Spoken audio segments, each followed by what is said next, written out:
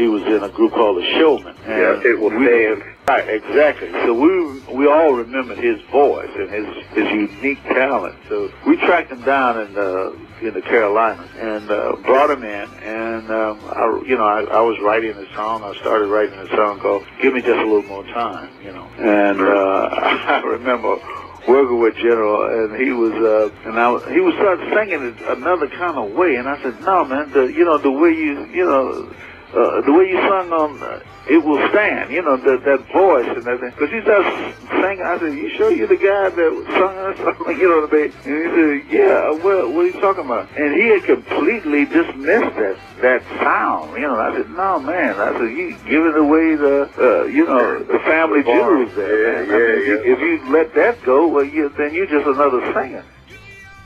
That day, the first day that when I was met with Dozier and Holland at Lamont's house. After I finished singing these other things, Lamont played a little bit of that. He said, "Can you say, yeah, just a little more?" So your voice was so unique in the way your performance was. So anyway, I had to show him what he did that was so unique. So I started to "Give me just a little more time." I had to try to imitate him, you know what I mean?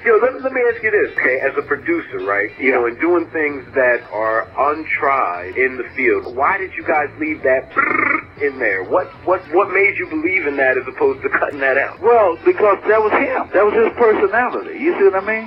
Because it went with his persona. You know what I mean? It was the way he sounded on It Will Stand, and all of that was part of who General Johnson of The Showman. That's what he was about. So that's why we kept it in. I mean, because it showed off his unique styling.